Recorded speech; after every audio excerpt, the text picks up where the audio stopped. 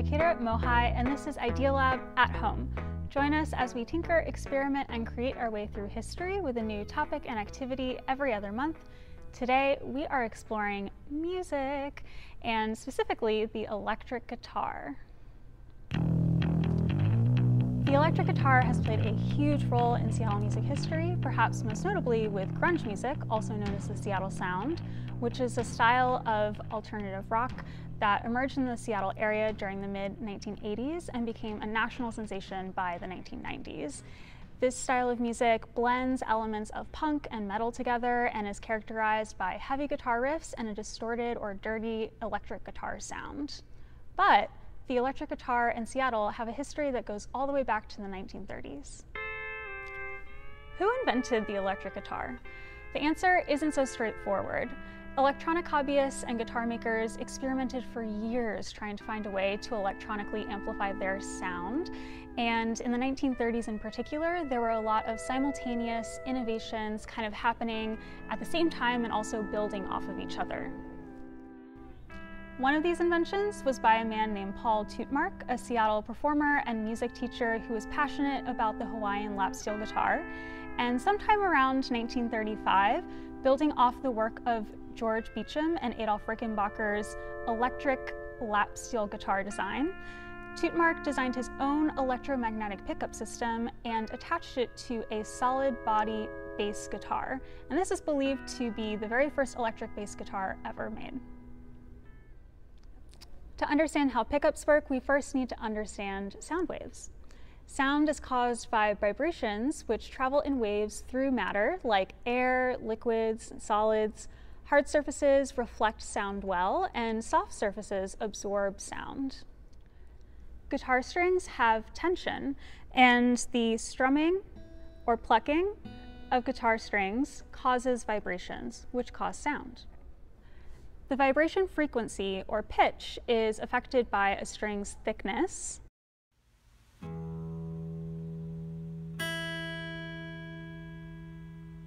by its length,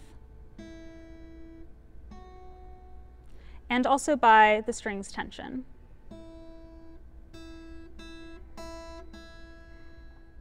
The amplitude or volume of the sound waves is affected not only by how soft or hard you strum the guitar, but it's also amplified by the sound hole and the body of the guitar itself.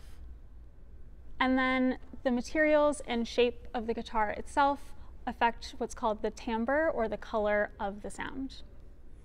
The strings on an electric guitar work basically the same way, but instead of the sound being primarily amplified by the body of the guitar, it's being amplified by an electromagnetic pickup that's placed directly underneath the strings of the guitar.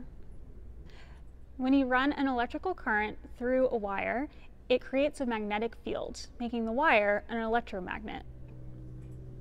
The sound waves of the guitar strings disrupt the magnetic field below, and that impacted electromagnetic signal travels through electronic modifiers like pedals, and eventually to an amplifier and a speaker. So we're taking mechanical energy, sound waves, turning it into electrical energy via an electromagnet, and then transferring it back into mechanical energy, which we experience as sound. You can experiment with the science behind guitar strings by building a box guitar out of common household materials. Let's find out how.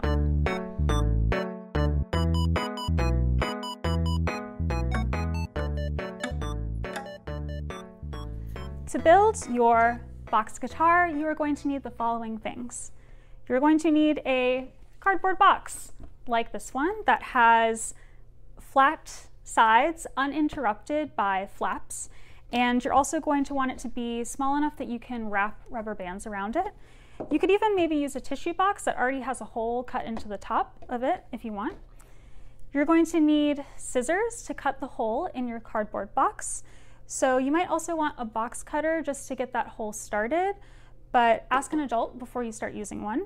But you're definitely going to need a regular pair of scissors to cut your box and your decoration supplies.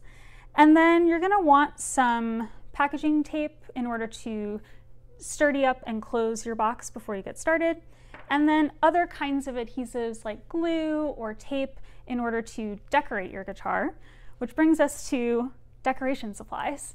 So you can use anything you want to decorate your guitar. You can use paper, paint, stickers, markers, whatever you have, and whatever you feel like. And you're also going to need something to be the neck of your guitar. You can use a paper towel roll, which you can attach a little bit more easily to the top by kind of clipping the ends so that they're splayed and you can glue it flat down. Or you can use something like this paint stirrer, which will sit flat against the box. And then you're also going to need some rubber bands of various lengths and sizes and thicknesses. And then you also will want two of something stick-like, whether that's a pair of chopstick, a pair of straws, a pair of pencils, markers, that these are going to be the nut and the bridge of your guitar. Step one is to make our guitar body. So I've sealed up the top flaps of my matzo box so that the guitar body is nice and sturdy and solid. Next up is to decorate the body of your guitar.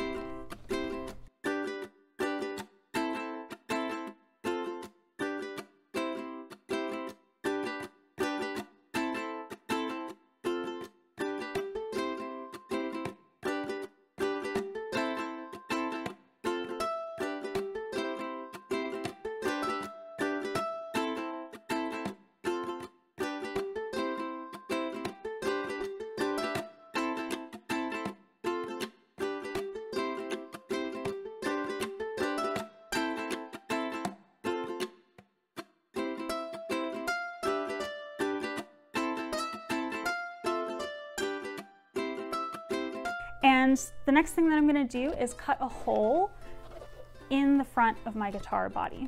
So I'm going to get that started with a box cutter and then cut a circle that's bigger. Next, you're going to attach the neck to your guitar, and I'm going to do that with a paint stirrer and a piece of duct tape, or 2 or 3, like so. And I want to add some fun stuff to my neck to kind of mimic the frets on my guitar. And I'm going to do that with smaller pieces of tape to make stripes. Next, you're going to string up your guitar by wrapping your rubber bands vertically around your box.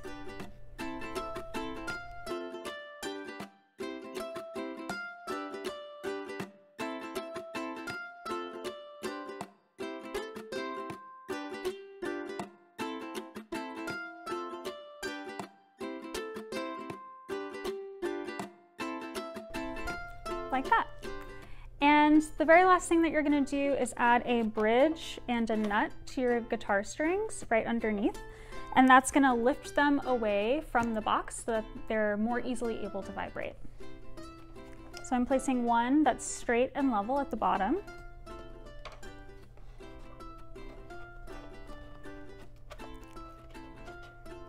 and one at the top. Now on a guitar, a normal acoustic guitar, the nut is straight across as well, but because we don't have frets to change the lengths of our different guitar strings, I'm actually going to angle my nut at the top so that I have a short string and a long string here at the end.